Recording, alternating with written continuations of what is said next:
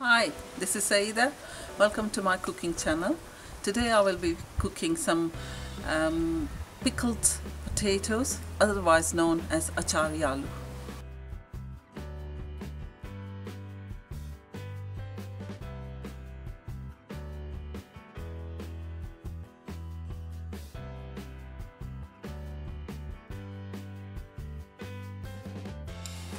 I'm going to switch on the gas and start with adding the oil to the pan to fry the onions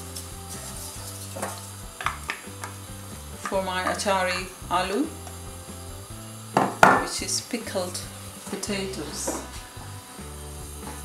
So, just going to add my chopped onions into my frying pan and cook it until they are softened.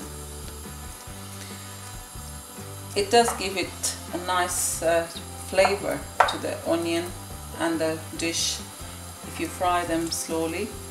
So I'm going to turn the heat a bit low, and it should take just a minute or so to cook these onions.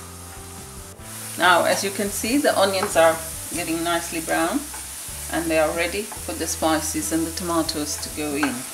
So I will add the spices and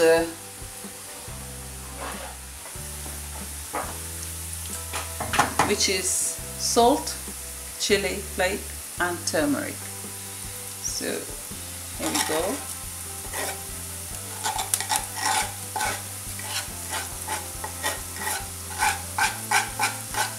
We're going to need the chopped tomatoes to make the basis for the Achari potatoes or Achari Aaloo.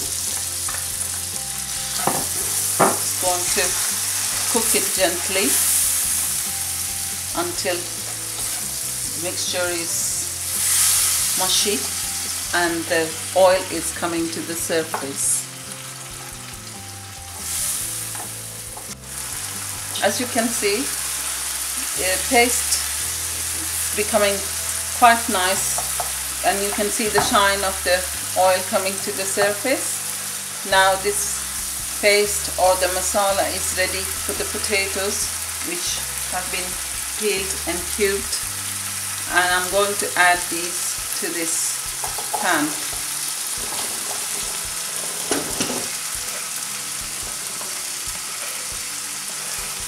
Right, just going to mix it.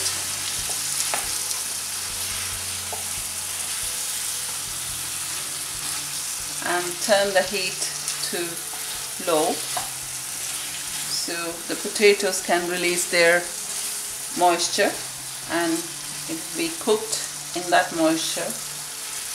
If you find that the potatoes are still not as tender as you like them to be, then add maybe 4 or 5 tablespoons of water and let them simmer and cook on a low heat again. Now I'm going to check if the potatoes are cooked, because it has been cooking on a low heat and it looks they are quite tender. Just going to test one and see if they are. They need a little bit more cooking as they are not as tender as I like them to be. So we will leave them for another couple of minutes, simmering and cooking on a low heat. Let's see if the potatoes are cooked, and they are quite tender now. So they are ready. It's quite a dry dish which you can enjoy on its own, or you can have it with garlic bread or pita bread for a substantial lunch or brunch. Just going to add the ready-made mango pickle, which is mango oil and some special spices. For the aroma it will create is really good and very tasty. It should give a very deep flavor and aroma to this dish. You can buy the pickle in chunk sizes mango, or you can have them quite small sizes without the skin, and it's your preference. So when you shop around, you can look for different varieties of mango pickle and you can choose the one you like. All is done now, just to plate it up and garnish with some coriander and green chilies. Now, as you can see, this is the finished dish. I'm going to plate it up, and you can have it with a slice of garlic bread, or maybe pita bread, or you can enjoy this dish on its own with a touch of tropical juice to calm your taste buds.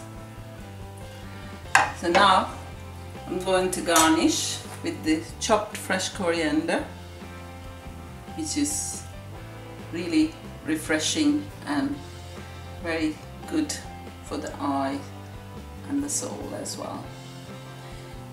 If you don't like very hot food, then just don't add any chopped chilies, which are quite hot. And here we are. You will find the recipe with my video with all the ingredients and the spices, contents, and every measurement and timing as well.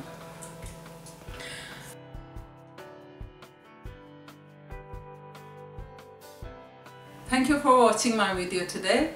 I enjoyed making this dish, and I hope you will enjoy it too. Until next time, please keep tuning in to watch more recipes which are as amazing as this one. Thank you.